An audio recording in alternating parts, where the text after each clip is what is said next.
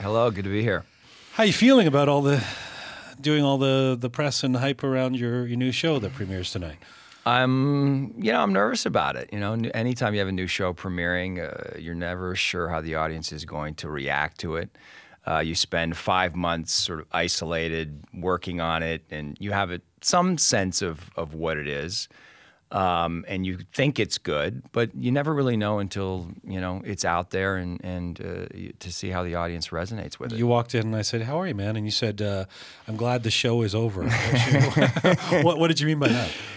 Well, working on a 1-hour TV drama is it's a really intense schedule. I mean, you're working 12, 13, 14 hours a day, and so you really have no life. You're completely, your life is in lockdown for the 5 months that you're shooting. So, and it's hard to always understand the psychological toll that takes on you, and also how deep you get into it. Right. And in this case, playing a character who has some mental issues, and there's a lot of intensity to him. When it was over, I took a big breath, and I realized how much kind of stress and I'd been carrying for that 5 months. And so it's nice to kind of let go of it and just relax, and now promote the show and hope that people like it. That's a great segue, because that's a bunch of let's bring back that stress. Sure. Let's talk about what you went through. So your character in Cracked is a detective who's been on the police force for a while and who seems to be suffering from post-traumatic stress. So in this first episode, he kind of loses it a couple of times. I don't want to completely give it away. This is not too much of a spoiler because it's early on in the episode, but he at one point he starts fairly randomly clucking like a chicken in a crowded public place. Can you explain what leads him to that point? I'm not sure entirely that I can. I mean, my sense of it when we were shooting it is just there's this internal pressure that is created on police officers, dealing with what they have to deal with day in and day out, and trying to hold it all together and not have an outlet for that stress.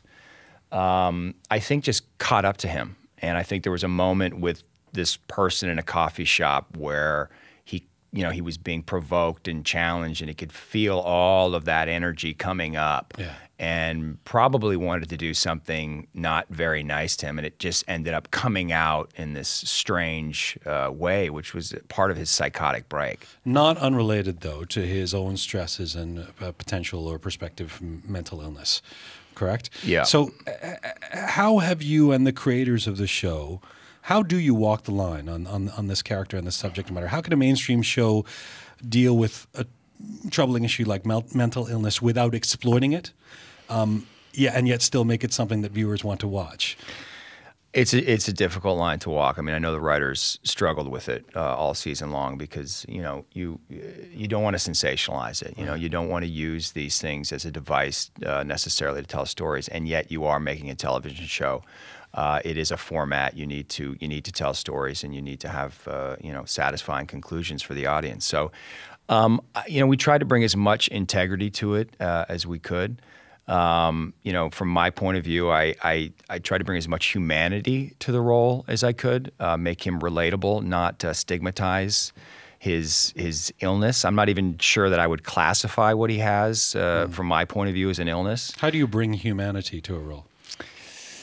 Like, what do you mean when you say that? What I tried to do with this character is not think of him as mentally ill. I tried to just bring as much of myself and my issues and my struggles and my pain and my loneliness and my anger out. That does really sound like catharsis. It's very cathartic, yeah. And it was playing this role then.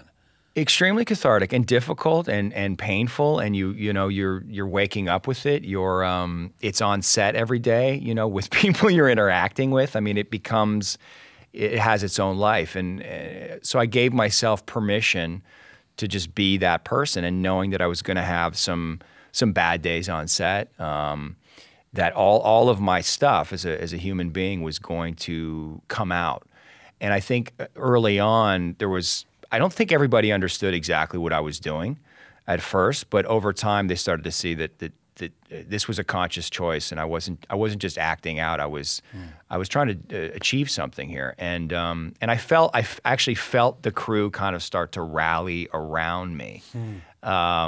And support me in that way. It was it was the most vulnerable thing that I've ever done as an actor, for sure. When you say you knew you were going to have some bad days on the set, what does that mean?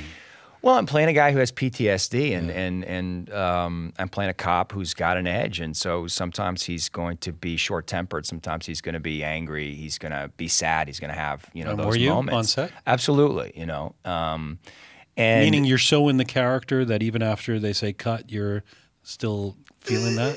Yeah, feeling it. I mean, I'm trying not to put it on anybody, or create an environment on set that's destructive, but to give myself permission to be all of my crazy self, right? And that's, to be more completely radically alive. And I felt that if I could do that and we could film it, that there would be a compelling character there. I wanted there to be a sense that this guy's on the edge, he's out of control, we don't know what he's going to say next. And the only way I can do that is if I give myself permission to be out of control, on the edge, and not know what I'm going to do next. I mean, everybody does say you're horrible to work with, so this explains it, I guess. Well, that's the well, this was actually the challenge for me, because throughout my career, I've actually been really easy to, almost and too compliant, and I felt like it affected my work because I wasn't taking risks, and I was saying yes at times when I wanted to say no, and I wasn't standing up for myself, and I wasn't willing to engage in the conflict that sometimes comes up in the creative process, and in this show, I didn't shy away from that. Well, this is interesting. I wanted to ask you about this because this role in Cracked. I mean, I've been looking at what you've been doing over the years, and I've certainly seen you in some of the more pop stuff, let's say, the sitcoms, et cetera. This seems to be darker than many of the roles, or some of the roles you're known for. You're this handsome guy. Yeah. You've been cast as the love interest in series like Gilmore Girls and Private Practice. Did you feel like you were getting typecast in Hollywood? Yeah, I did. It was interesting because I grew up, like you said, I was a jock growing up, and I still played men's league hockey when I was in LA. And my hockey, my hockey team, they couldn't understand what I was doing on those kind of shows, because they were like, they saw me as this super intense, hardcore guy with an edge, which is sort of what I bring to sports. But for some reason, I had some block. I think this is a personal thing where I wasn't able to bring that to my work as an actor. I don't know exactly what that was about. So there was a way that, yes, Hollywood was typecasting me, but there was also a way that I was typecasting myself. Well, you did have a whole other kind of identity before you took up acting and went to LA. You were this young Saskatoon guy intent on becoming an athlete. Was it hard to give up that desire to be in sports? It was hard to give up the sensibility of it. Athletes are extremely competitive, and you have to be to be good at it. And there's a way, and also you want to dominate the opposition. I mean, you got to be part of that animal. You got to be in touch with that animal part of yourself. Isn't that what acting in LA sounds like? I'm being serious. I think you're right. No, I think that actually did serve me really, really well. But there is a different energy on a set. I mean, there's much more of a kind of collaborative energy, and I don't think that the pure artistic temperament and the athlete temperament. I mean, there's parallels and there's connection, but I think there was a bridge that I had to gap, and I had to discover my inner artist and my inner creative person that was separate from that. And then in a sense, I mean, I think what I did is I denied the kind of tough athlete competitive side of me for a while. I mean, it was always there. But then I brought it back, particularly for this role. Do you think you fit in Hollywood? I mean, that sounds like a leading question because the only answer is no. Then to sound kind of badass, but Sean Majumder was here yesterday, right? So here's a guy who lives in L.A. now, with his lovely wife. He's from who lives there, and he's from Burlington, Newfoundland, this really tiny place. You're from Saskatoon. Did the transition from prairie guy to actor in LA, do you feel more like an outsider in LA or in small town Canada now? I mean, be honest. Sometimes I feel like an outsider, and sometimes I feel like an insider. In LA, I think there was times where I felt like I was on the inside. I mean, I had a parking spot on the Warner Brothers lot for 4 years. I mean, that's very inside. And yet there was still this part of me. I think a lot of actors talk about this. It's like this is a ruse. I'm faking them out. Like at some point they're going to discover me. To be honest, coming back to Toronto, I feel more myself. I feel more grounded here, particularly in Toronto. I have a lot of friends here. I went to U of T. So, but it is interesting because when I was here acting in Toronto, I couldn't break in. So even being here with you at the CBC, I'm like, well, I'm an outsider. I was never allowed in, and now I've come back, and now I'm kind of an insider. But I have this place where it's a constant tension. Where did you shoot Cracked? Here in Toronto. And what's that been? What was that like, shooting on home turf, or this home turf, rather than doing something in Hollywood or in LA? It was great. I mean, shooting on the streets of Toronto was fantastic. We shot a lot of it in the studio, but the stuff on the streets was great. I think what I tried to do is, for the most part, is bring as much of what I learned in Los Angeles about working on a TV series, working as an actor, and to bring that back here to Toronto. And most of that is just a kind of intensity to the way they work. I mean, for instance, a show like Gilmore Girls, which when you see it, it's certainly got an edge to it to a degree, but it's a likable, easy, accessible show to watch. But working on that show was super intense. And the writers were intense, the actors were intense. I mean, you had to bring your A game every day. It was the big leagues, and you could feel it, and you better be ready. And if you weren't, if I wasn't ready for a scene, Lauren Graham was going to eat my lunch, and she wasn't going to be happy about it. And I learned quickly that, this is the big leagues. You got to step up your game. And that intensity doesn't exist here? I think it's starting to. I think it does. But I think there's a way in which, this is just my opinion, that Canadians working in the film and television industry, and I can feel the longing for it to step up the game, to make the stuff better. I think there's a lot of great stuff out there, but sometimes I feel a sense of complacency, like this is what we can do, this with our money, with with our resources, and I don't know if that's true. And I can feel it out there. People want to push it. Meaning we're not shooting high enough? Yeah, I don't think people are shooting high enough sometimes, and just not as intense as what you're used to. And that's really interesting. Yeah, I'm talking to actor David Sutcliffe of Cracked. The series partly deals with mental health in the workplace, and being an actor is, well, it's not like being a cop, but it does seem to have its stresses. Even the most successful actors don't really have control over their careers. So many decisions are up to other people. How have you dealt with the ups and downs of the business? You're not an old guy, but you've been through. I'm not a young guy. You've been through a bunch of highs and lows. How do you deal with that inconsistency in your career? It is the most difficult thing to deal with, and it's the thing that I tell young actors is. You need to have something in your life that grounds you to get you through the up and down times, because you cannot let the work constantly define you. And if you're constantly searching for the next job, the next thing, to avoid feeling that downtime, you're just going to be kind of on an endless loop. So, for me, it's in LA. It was playing a lot of hockey with all the Canadian actors who were down there. That kind of kept me grounded. But I struggled. I mean, I had my moments where, and also I wasn't sure what I wanted to do. I got down there, and I started having the success in a certain kind of genre. And I remember being on the set of Friends and doing a guest spot and having this very distinct feeling like that I didn't want to do that.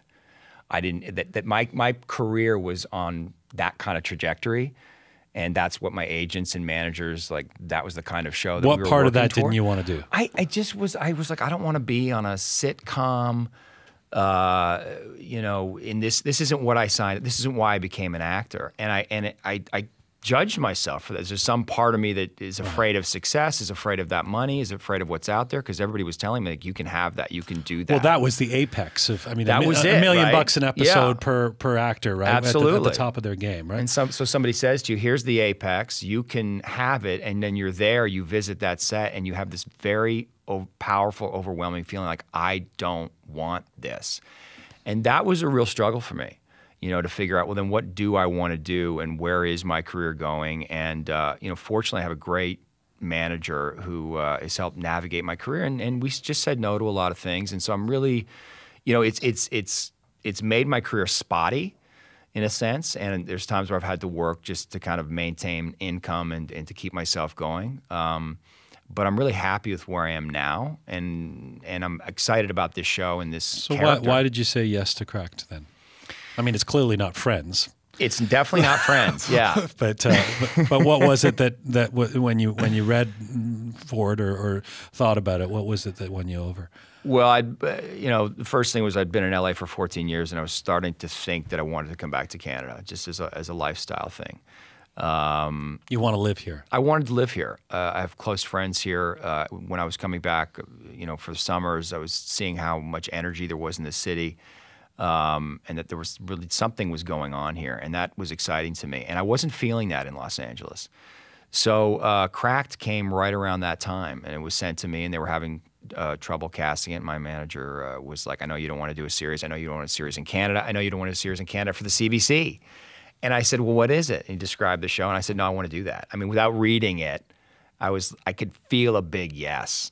And wait, why did he know that you didn't want to do all those things? Well, I don't know about the CBC, why but I think because I told him I wasn't interested in coming back to Canada. I wasn't interested in doing a series. But I mean, you talk about we're not in control of our careers. It's exactly right. I mean, but there was just a big yes that happened for me. And it all made sense. And I don't know exactly why I'm here and what this is about, but on a cosmic level and a bigger level in term of the trajectory of my life. But especially because we're complacent and don't shoot high enough. I didn't say you.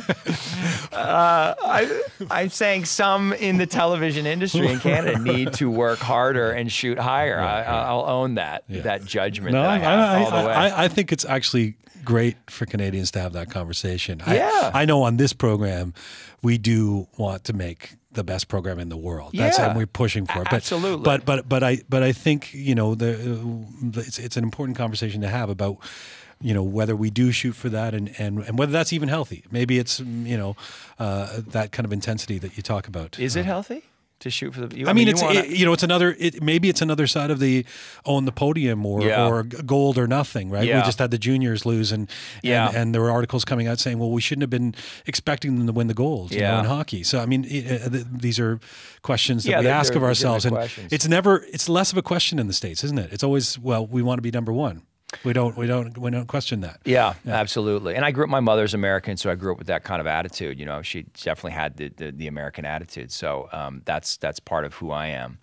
But I really believe that the next Breaking Bad can come out of Canada, and particularly where the television industry is changing, meaning Netflix and iTunes. Shows are worldwide, right. So they can certainly something can air in Canada, but it can be seen all over the world. So there's no reason that can't happen. And I do think it's going to happen here. I feel the intention in the industry. The talent is here for sure. It's good to have you back. Yeah, it's good to be back. Thanks for being here, man. Thanks, man.